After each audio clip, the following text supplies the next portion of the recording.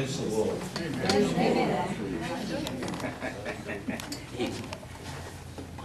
You know, God seems to know what he's doing, doesn't he? Yes, he does. I mean, that first song that you were singing contains the very seed, I think, of what we're going to be sharing this evening. And so God is preparing our hearts. I was just thinking, you were singing there, "We shall never die." Were you singing a lie or were you singing the truth? The truth. Yeah, you mean you hope so? No, sir. Or you know so? No, Amen.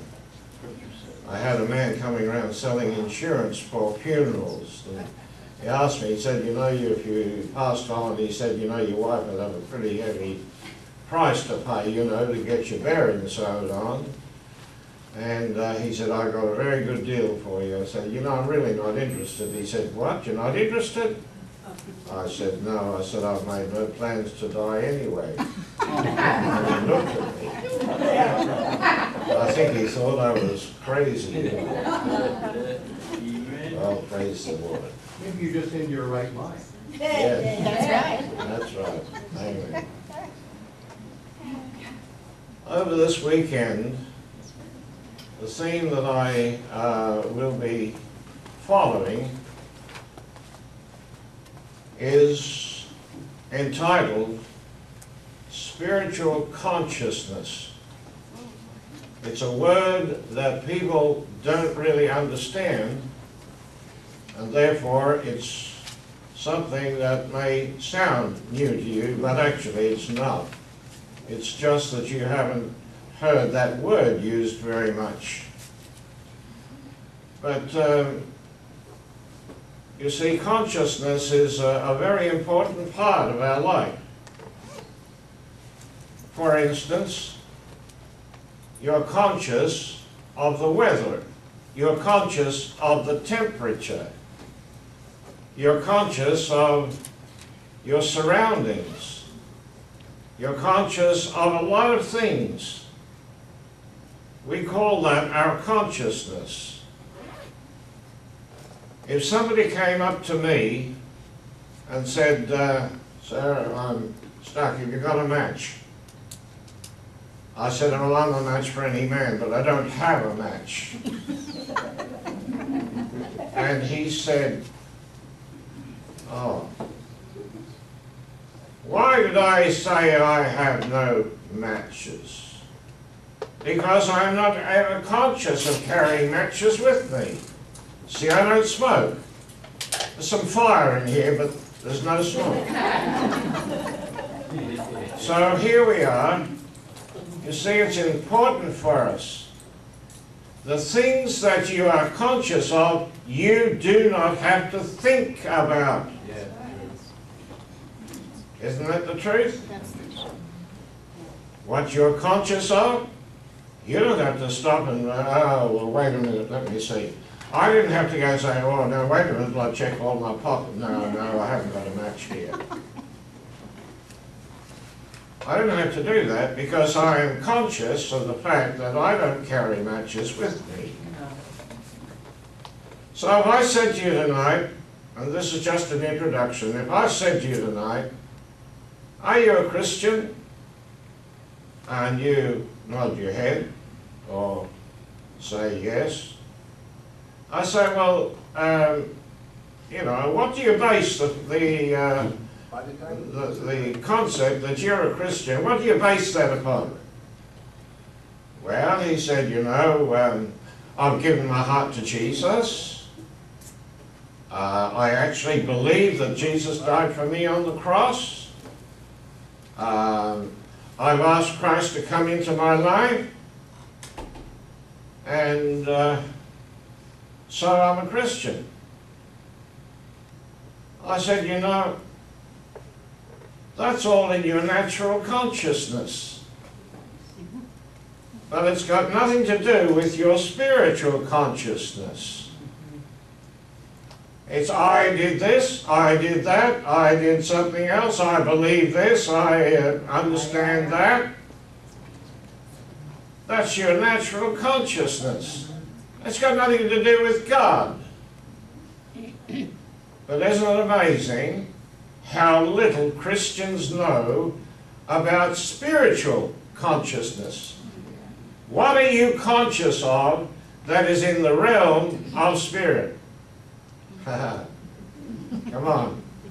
We're going to be talking about this, and I am not preaching at you tonight, and I am putting no demand upon you whatsoever. I'm going to share with you the truth as it's been revealed to me. And you see, I can't preach truth that I've not experienced. Right. Yes. And so, 40 years ago, I made a kind of a deal with God, if you ever can make a deal with God. But you know, I said to the Lord, because I just resigned from the ministry, from the pastoral ministry, and I had walked out of the church, I said, I'm finished. I wasn't angry with anybody. I wasn't going to fight with anybody. But I just said, I'm finished. And I just opened my workshop, went back to work. For 2 years. First of all, for the first few months, I didn't even read the book. But I said, Father, I am determined that from this day on, I want you to teach me what you want me to know. I said, I've had it being taught by theologians and men with, 2 or 3 degrees, and, they've got their doctorates and so on. You'd think God was sick with all the doctors in the pulpit today. And so I said, God, I want to hear your word from you. And what you tell me is what is going to now become what I believe. And therefore, that is what I'm going to preach. So I'm sharing this with you tonight. Spiritual consciousness. The children of Israel went out into the wilderness. They were in a desert place. Nothing would grow out there. There was no water. There was nothing. So, what happens? Well, they're there for 40 years, And for 40 years, the Bible says, their shoes never wore out. Oh, God help us, they don't make them that good these days. And not only that, but for 40 years, their clothes never wore out. Now, that's a bit strange, isn't it? I mean, I haven't got any, I'm over 40 years old, and I haven't got any shirts that go back beyond 40 years, nor any clothes. They don't last that long. And then, of course, there was the bread that they had every day. The bread was there, the bread from heaven. Every day. And then, of course, they were short on water in the beginning. So God said, Moses, you see that rock down there? You just talk to the rock, and the water will come out for you. And the water came out of that rock for 40 years. Israel was a people of miracle. But none of them saw the miracles. Are you hearing this? None of them saw the miracles. They all died, for goodness sake. They're eating the bread from heaven, but they're dead. They didn't even make it over the River Jordan. The adults that had started out in the journey. So, this is a strange thing. Why didn't they see the miracles? Why didn't they understand that their clothes were actually miracle clothes? That God was doing something for them. Why didn't they see that water coming out of the rock and understand that was a miracle? That was God doing that. Why didn't they see all those things? Because, you see, their consciousness was only in the natural. That's all. And I tell you that the majority of Christians today are living in their natural consciousness without any understanding of that which is spiritual that belongs to you. And so we're going to share a little bit about this.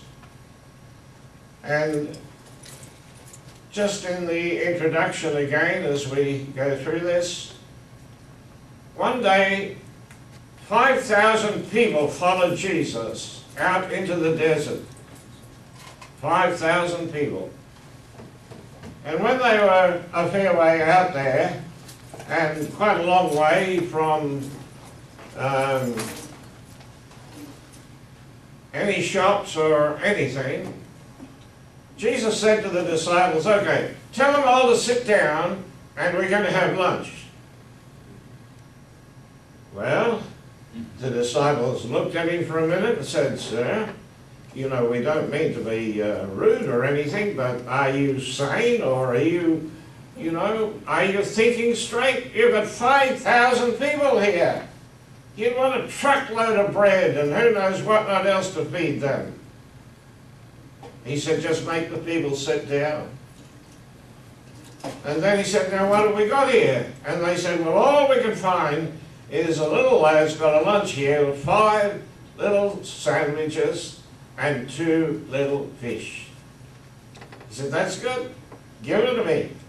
So they gave him the 5 sandwiches, they gave him the 2 little fish. He began to just deal that fish out into baskets. And he'd say to the disciple, okay, that one's full, take it out. And they watched as he just dealt that bread, until 5,000 people had eaten to their full. But not one of them saw the miracle. They never saw the miracle. They saw the bread, but they never saw the miracle. Are you listening? Why didn't they see the miracle? Because they didn't even know what they were looking at. They had no idea that Jesus Christ was simply taking what he had and fed 5,000 people. Yeah. There's a little verse I want you to have a look at. Mark it in your Bible if you're not too religious. It's in Psalm 145. Psalm 145.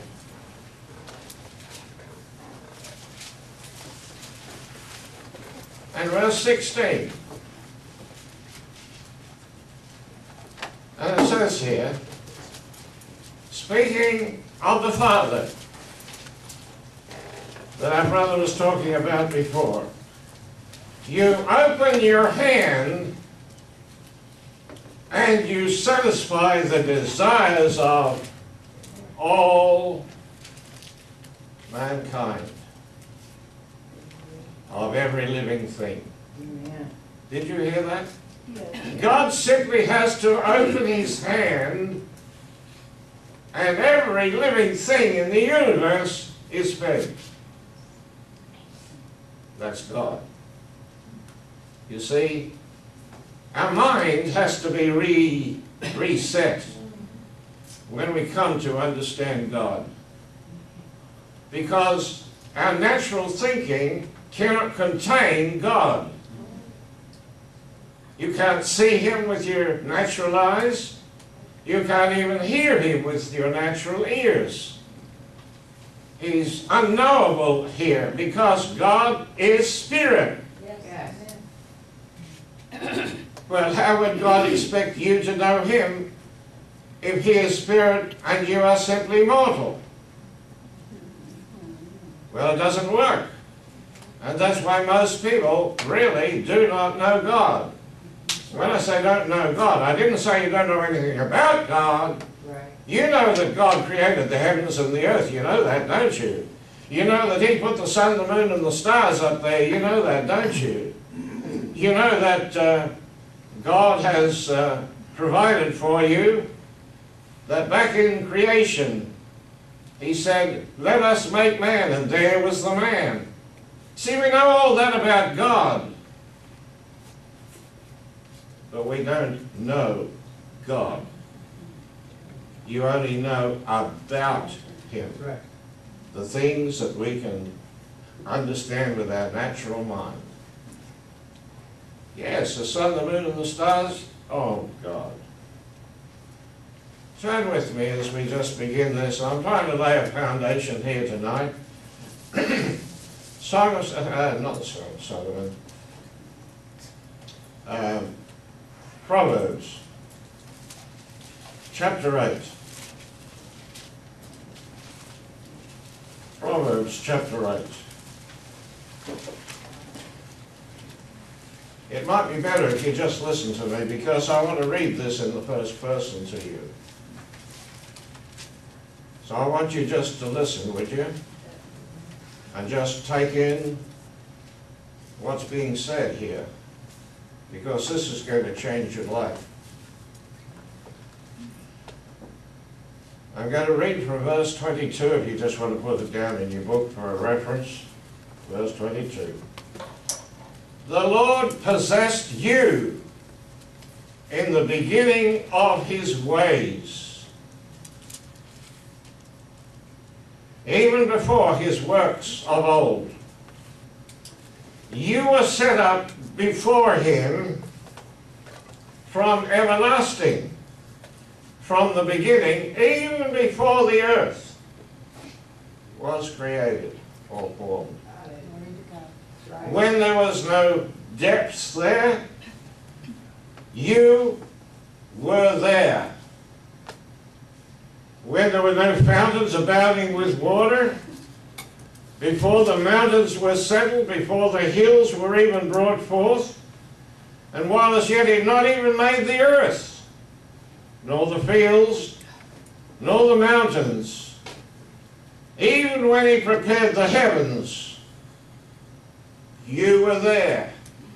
Amen. When he set a compass on the face of the deep, when he established the clouds in the sky, when he strengthened the foundation of the oceans and gave to the sea in his decree that the waters should not pass his commandment, when he appointed the foundations of the earth. And then you were by him as a child with his father, and you were constantly his delight. Did you hear that? Yes. I'm trying to take you beyond your natural consciousness. I'm trying to help you to know that you were alive long, long time before you were ever born on this earth. Yes. You were alive. God said to Job, where were you when I formed or when I put the stars in space? He said, you should know, Job, you were there. And so were you. You were there. You see, this is beyond our natural consciousness, but you've got to get this into your spiritual consciousness. You see, the spiritual consciousness functions in that other world. In the other world. Right. So it's important for us to know what's in that other world, because we need to be conscious of it.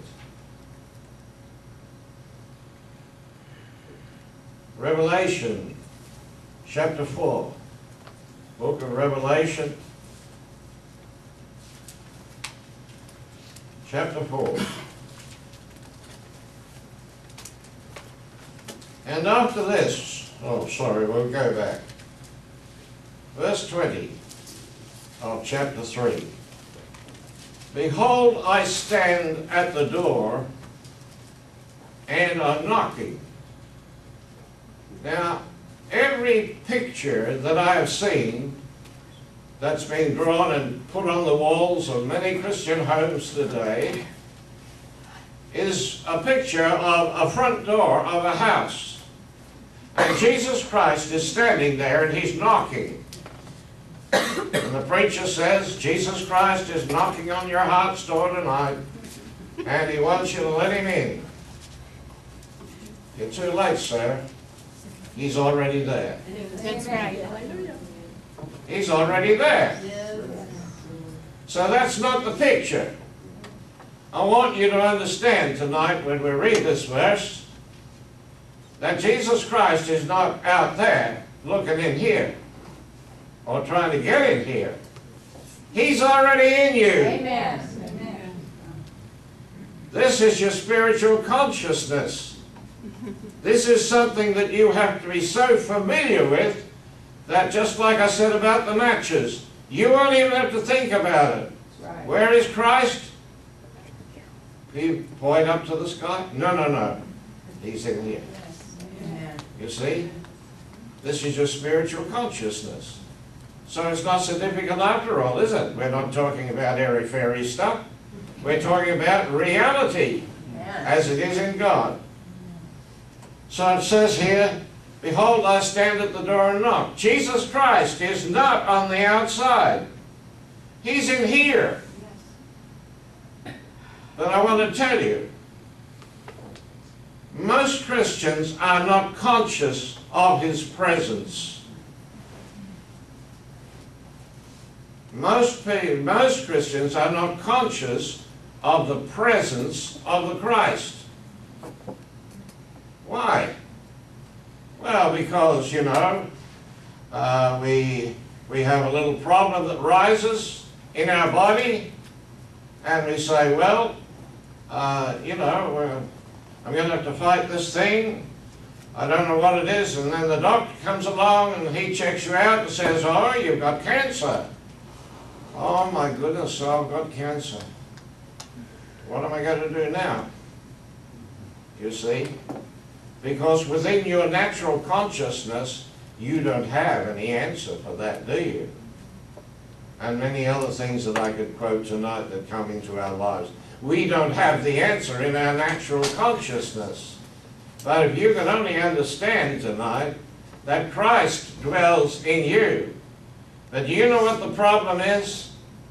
That he's in here all right, in every one of you, but nobody. I mean, every one of you have that Christ dwelling in you. But are you conscious of that? When you get up in the morning, are you conscious Christ is there? When you have a problem and something goes wrong, where is your Christ? Is he there? Yes. Why is it that so many times we get so afraid of the future? And sometimes we have fear even of the present. This is Brother Larry was telling you, about 3 months ago, I was, well, I wasn't exactly in a wheelchair, but I should have been. I refused to use it because I said, if you get me in one of those, it's going to be harder for me to get out, so I'm not even going to get into it. So I didn't. But I want to tell you, I was pretty well crippled. I was just about. And here I am. This itinerary was coming up in the United States, and my wife kept saying, you won't be able to go to the United States like this. I said, I know that. But I said, I'm not going to be like this when I go to the United States. Oh, through a whole series of things. And by the grace of God, here I am. Amen. And the doctor said, well, we can fix it all right for you. We can fix your problem. It was a specialist that I happened to, was a brother to a doctor that I knew. And he was a specialist, a back specialist. So I said, well, to my wife, I said, let's see what this is about, because I hadn't got any answer from God just at that point. So he examined me and got some x-rays and so on, and said, oh yes, yes, you've got a problem with your spine. And the cord that goes down through the center of the spine is being crushed at a certain point. And that's where all your problems coming from. Well, I said, what can you do about that? He said, oh, we can operate, there's no problem. He said, we can fix it. I said, how much would that cost? Well, that was thousands and thousands and thousands of dollars. And I said, well, sir, I'm just sorry, but I don't have that kind of money. So he asked me what I did, and I told him. I said, well, I said, I just go around and tell a few people some nice things and some things that change their lives and help them and encourage them and so on. Oh, he said, you do that. Well, when I was walking out, of course, you got a doctor in Australia, a specialist like that, that's $200 just for 1 hour. So I said to the girl on the counter as I was just going out, I said, how much do I owe the doctor? She said, just a minute, I'll go and ask him. So she went away and come back and said, the doctor said, that'll be all right, Mr. Walter, don't worry about it. Oh, I said, thank you, Lord. Well, there was no way in the world that I could have had that operation, and that was good because I wanted the Lord to fix it anyway. But you know, I mean, I have to be honest with you, sometimes it really takes some getting down to the reality of life and to discover this consciousness which is in the spirit world. See, do you realize that it doesn't matter where you are in this world and what situation you're in, it doesn't matter because God's there. Yeah. But you've got to be conscious of it. Yeah. You hear this? If you can be conscious of His presence wherever you are, when everything's gone wrong and you know everything's gone wrong, but if you have the consciousness that Christ is there with you, hey, everything's okay. And He is. He is everywhere. Yes. And of course He's everywhere where you go because you take Him with you. Yeah. He dwells in you. Amen. So this verse here in Revelation 3:20 is saying to me and to you that Jesus Christ dwells in you. That's a fact. We're not debating that at all. But what we are understanding from this verse is that He does not have access into your life. He doesn't have access into the center out of which you live your life. So He's knocking on the door and says, I want to come in and we're going to have a cup of coffee together. Or tea if you come from England. You see, He's not coming in to give us a lecture. He's not coming in to try and teach us something. He's coming in to fellowship with us. Why? Because you know what changed my life? It is the sense of His presence within me. And that's what will change your life. In any given situation, if you're on your own in that situation, like the doctor says, well, I'm sorry, sir, or lady, you know, but you've got cancer. Now, if you don't have what we're talking about here tonight, if you don't have a spiritual consciousness, I mean, that's going to rip you apart. That's just going to tear you up. But if you have a consciousness of that Christ dwelling in you at that very moment, with all of His power, He can just open His hand and feed every living creature in the universe. That's all He has to do. He can feed 5,000 people with 5 little sandwiches. Come on, this is the reality. If that is your consciousness, hey, everything's okay. Everything's fine. But see, because our consciousness has simply been in this natural world, then when something happens, you can't find God. Why? Because He's not out there in this natural world. He's in here. He's in that other world. That other world is not a million miles away from us. It's not way up above the starry sky. That other world, if you put your hand out, you are touching that other world. That's right. It's right here. Right.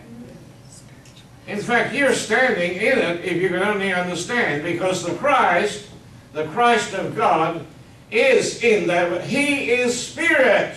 Yes.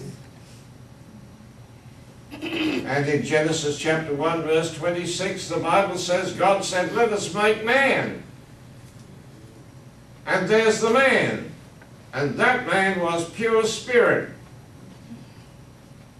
And you were in that man. Every one of you, you were in that man. See?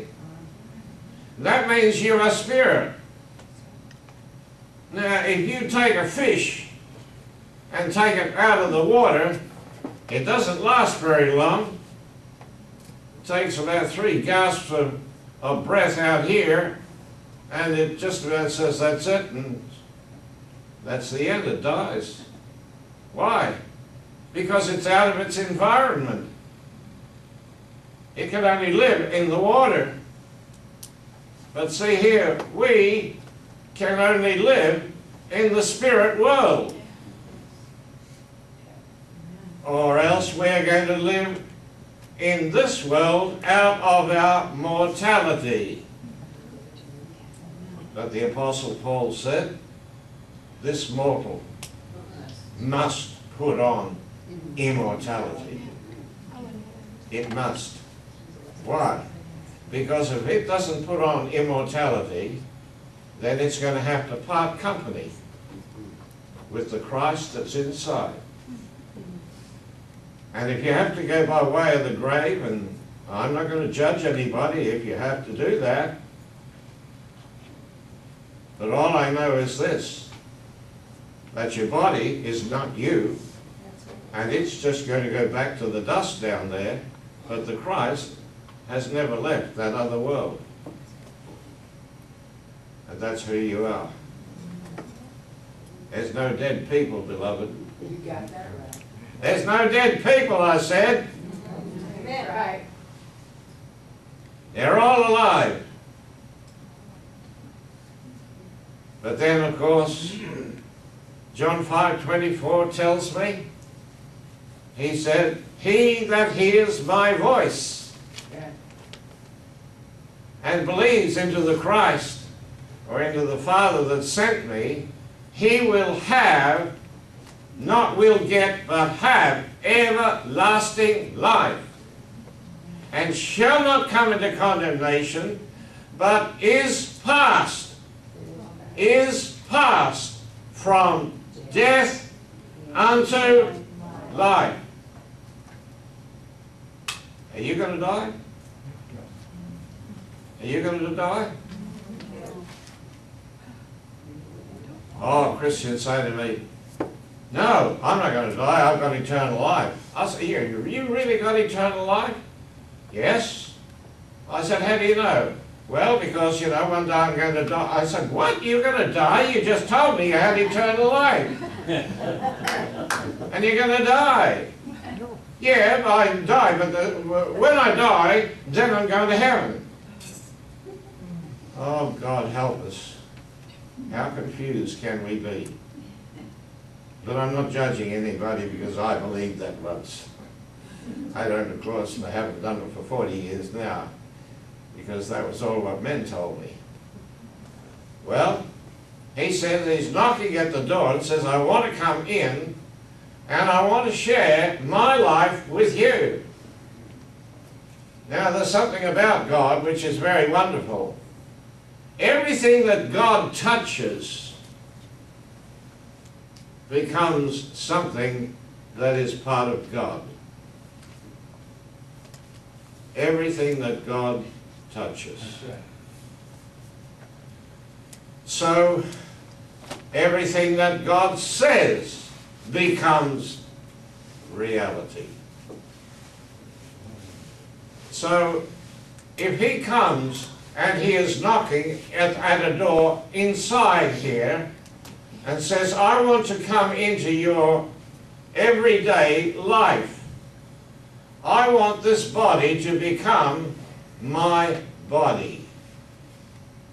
The body of Christ. That's what I want. But you're not letting me in. You see? You keep me in a little box up here, just up in the top of your head somewhere. It's called the carnal mind. And that carnal mind has no ability to know God at all. In fact, Paul says in Romans 8 that it is an enemy of God. Lord, help us tonight. It's an enemy of God. So, living out of this natural mind actually makes us to become a living soul. Not just the women here, but everybody, the men as well. Right. We become a living soul when the carnal mind is controlling this body. Let me tell you one thing more. If you have sickness in your body today, it has come because the carnal mind is in control of your body. The kingdom of God, which has been deleted from the church's understanding and involvement, they have basically passed that on. They don't believe in the kingdom of God, except to say that maybe someday, one day, you know, after the ages are all over and everything, then God might start to build his kingdom. When Jesus Christ came into this world, he began by preaching the gospel of the kingdom, not the gospel of salvation. Yes. And he said to his people, to his disciples, he said, I want you to go out and preach the gospel of the kingdom and heal the sick. He told them that way back in the beginning of Matthew there. That's what he told them. What about us? Well, how many people have healed the sick? How many of us know how to do that? We think, oh, no, you've got to be some special person, you know. You've got to have at least, 50 years of experience in preaching and so on, understanding of the Bible. I want to tell you a child, and I have seen children do it. Children in a playground, and so one of their little mates has got asthma or something. And so one of those girls just puts their hand on them and just sets them free. They can do it. Why? Because they don't have all the crazy knowledge that we have, that we think is reality, but it's not. It's religion. And religion just bottles us up. So he's knocking at the door and says, I want to come in now. I want to come into that part of you where your life begins to flow from. It's like the headquarters, if you like. And the Apostle Paul, he speaks about that in Philippians chapter 2 and verse 5. He says, let this mind be in you, which was also in Christ Jesus, who thought it was not robbery to be equal with God. Paul, are you crazy? You want us to have that mind in here? And Paul says, yes. Why not? If Christ is in there, surely his mind should also be there. I mean, he has his own mind. Did you know that? You thought he was running on yours, didn't you? How can he run on your mind when you don't even believe in spiritual consciousness? Lord help us. What does the spiritual mind say? That I am equal with God. Why? Because your identity is Christ. And what did Jesus Christ say? I and my Father are one. Did you hear that? Yes. The Christ in you and the Father are one. And Philip said to him one day, Lord, you've been doing a lot of wonderful things here, and you talked about your Father and telling us how wonderful He is. Now, if you would just show us the Father, we'll be happy. And Jesus looked at Philip and said, Philip, you mean to tell me I've been all this time with you and you've never known me? You don't know the Father?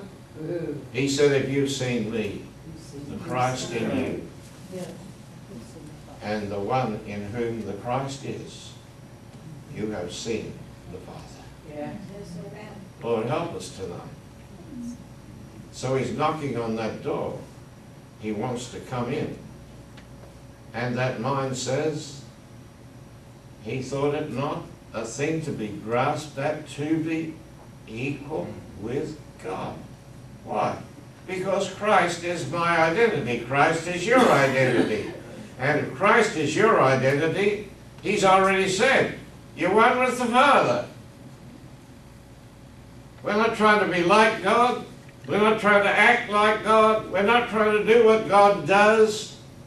That's a waste of time. I write to many pastors that write to me from India and Africa and different countries like that.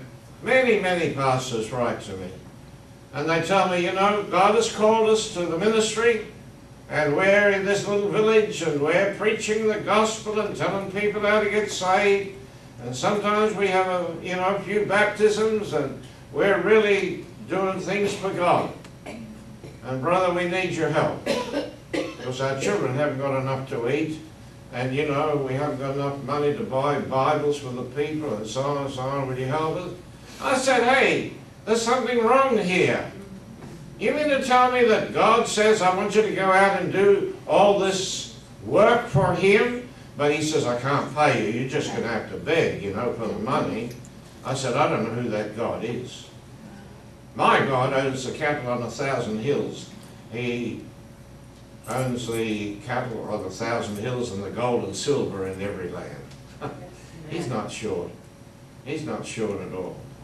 I can tell you that 40 years of ministry, and I have never sold a thing. And I was in the church in Washington, D.C., quite a big church, and the pastor's wife said to me, how much are your books? I said, they're free. She said, you mean to say you give them all away? I said, yes. She said, how do you finance your ministry? I said, I don't. I said, Father takes care of that.